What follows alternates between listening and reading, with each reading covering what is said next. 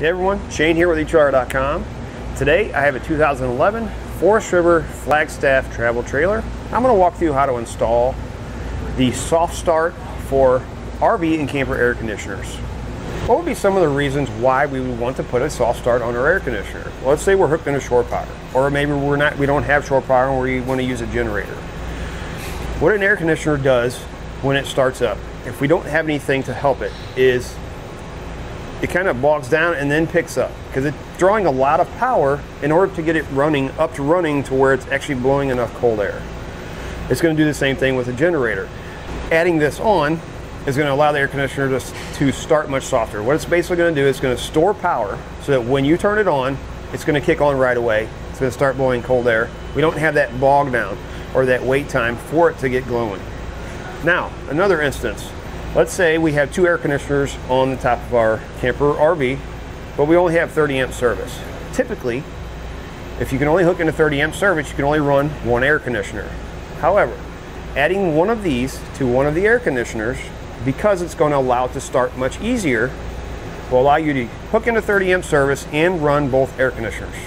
So what we're going to do before we install the soft start is we're going to get a couple of readings for you so that you can tell a difference from before it was installed to after it's installed. We have a meter here, and what we did is we took an extension cord and we pulled out the power wire to it. We have it hooked to our main wire going into our camper. We're going to test it coming straight out of the wall, and what we're looking for is to get a reading of what we're pulling out of the wall directly. So without our AC running, we're at around 1.5. Now what we're going to do is we're going to go in, we're going to turn the air conditioner on and off about 3 times. And it's going to go quick, but we're going to see this is going to spike up. And what we want is we want to try to find the highest reading. When we find the highest reading, that is going to tell us how much our air conditioner is using or pulling to start.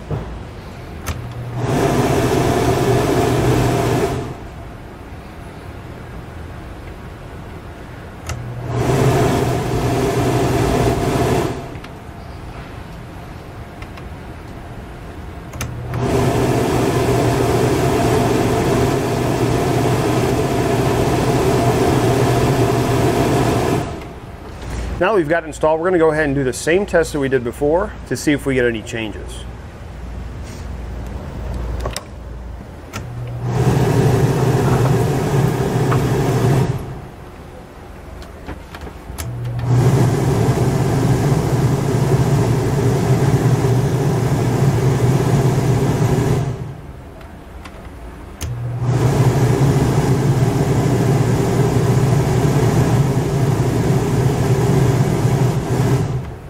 Now, after we put the soft start in place, tested it out, you can see significant difference between the first test we did and the second one with the soft start in place. First test, tested out at about 15. Second test, with the soft start, tested at about 9. So we have quite a bit of a difference there. Air conditioner is not going to run quite as hard, or it's not going to use as much energy to get started and running. For those of you that have been around campers and RVs, know when you turn on the air conditioner, the compressor kicks on and it kind of shakes the whole camper. Well, and the compressor is kind of noisy. For those of you that are new to it, the reason it does that is because the compressor needs so much energy in order to start the air conditioner. When it does that, again, shakes the camper, creates a lot of noise. What happens when we're sleeping at night? Middle of the night, air conditioner kicks on, compressor shakes the camper, creates a lot of noise, waking up everybody in the camper. Adding the soft start is not only going to reduce the noise that the compressor is creating, but it's also going to eliminate the camper shaking. Now, how does the soft start actually do that? Well, the soft start actually is going to store power so that when our compressor kicks on, it's going to give it kind of a boost. So the compressor is not going to need as much to get the air conditioner started.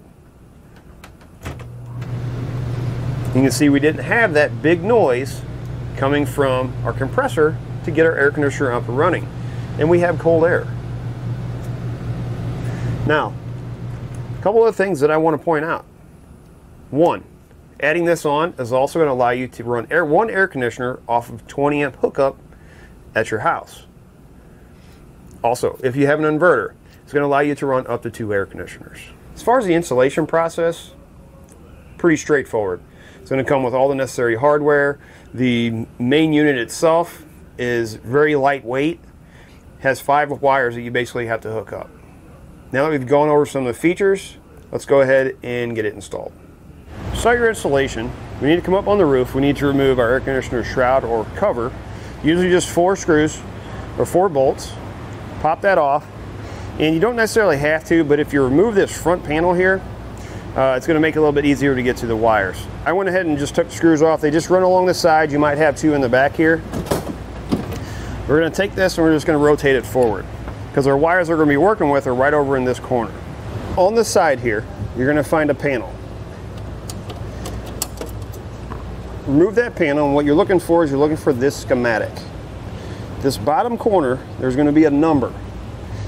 You want to notate that number, and this is going to be the number that you're going to use for your specific air conditioner for the wiring schematics, because there are so many different models that wire different ways. You want to make sure you wire it the correct way for yours. Next, we need to determine where we're going to mount our soft start. Our wires have to come in through this grommet into this area right here. We're going to mount it down in here, but we want to make sure we're staying away from our fan, so when our fan runs it doesn't damage it. And also, when we route our wires, our fan doesn't suck our wires into in there and damage them. So what I think I'm going to do is I'm going to mount it right underneath it here, right on the bottom side. We'll go ahead and route the wires under first.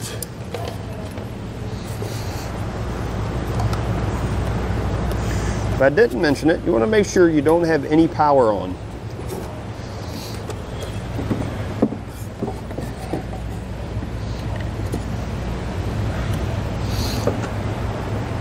And this will give me plenty of room. I can get my wires in, and I can take these extras and zip tie them right to this factory wiring here. On the bottom of it, we're actually going to have some tape. We'll go ahead and use the tape to hold it in place while we put our hardware in to hold it down.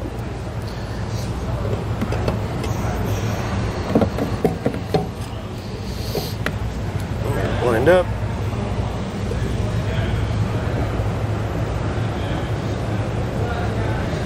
Your kit is going to come with these, this hardware to mount your soft start with.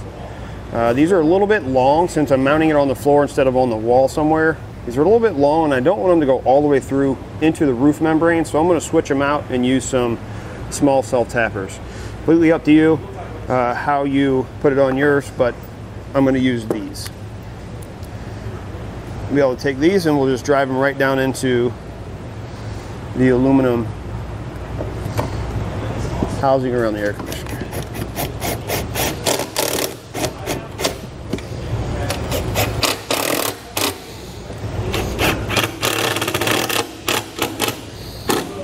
Next, we need to get all our wires inside. If you have some sealant here, sometimes you can peel it back, sometimes it's more like a rubber.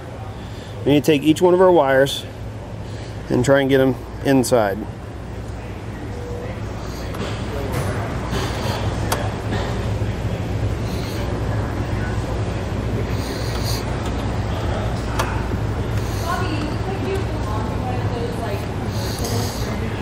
Once we get all of our wires in, I'm going to go ahead and get them zip tied out here. That way we know exactly how much we're going to have to work with inside.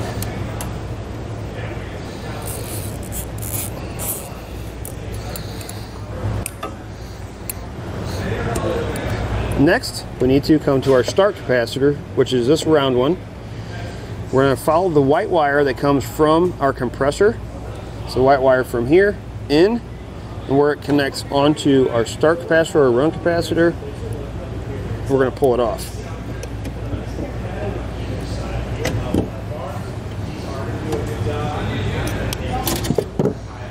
This wire is going to get connected to the blue wire coming from our soft start. We're going to cut this end off. We'll strip back both ends, both wires.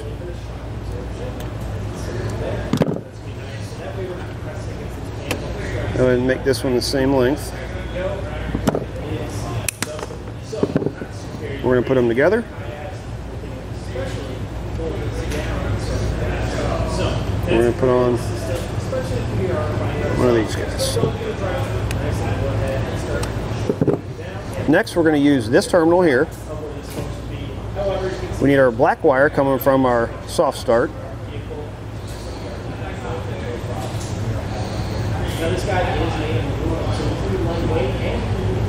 We're going to add them together. We're going to take that in. We're going to connect it at the same terminal where we just removed the white wire. Our yellow wire from our soft start, we're going to put a spade connector on it, female spade connector. We need to find the red wire that goes to our compressor, which is this one here. We're going to follow it down, and where it connects to our run capacitor, which is right here, we're going to take our yellow wire and we're going to put it on the terminal right next to it.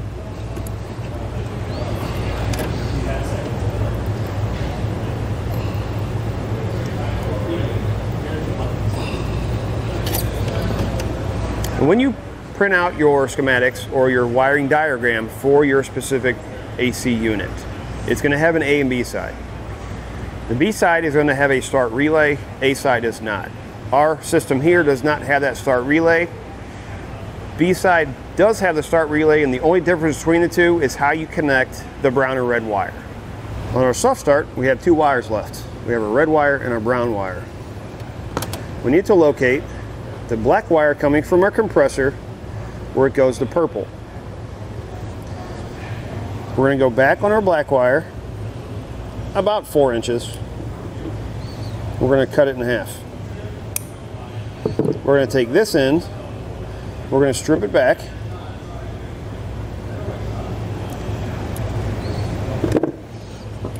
and we're going to attach our brown wire to it.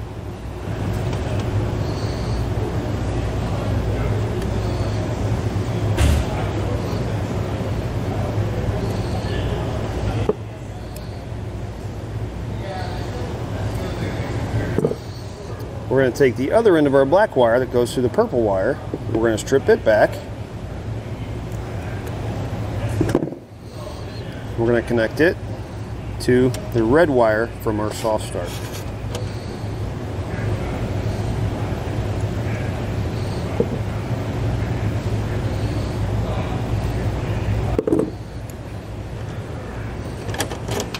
Once we got it all connected, we can go ahead and test it out. Make sure everything is working correctly. I went ahead and installed this cover up here on front, but I'm not going to install my shroud yet because on the main box there's indicator lights that'll tell you what the unit is doing. And we want to make sure that we are able to watch those as we're going through the test modes on our air conditioner. So there are going to be 3 indicator lights. You're going to have a run, a start, and a self-start. Ultimately what we want is when our air conditioner is running, once it's gone through all the testing, is the run stays green.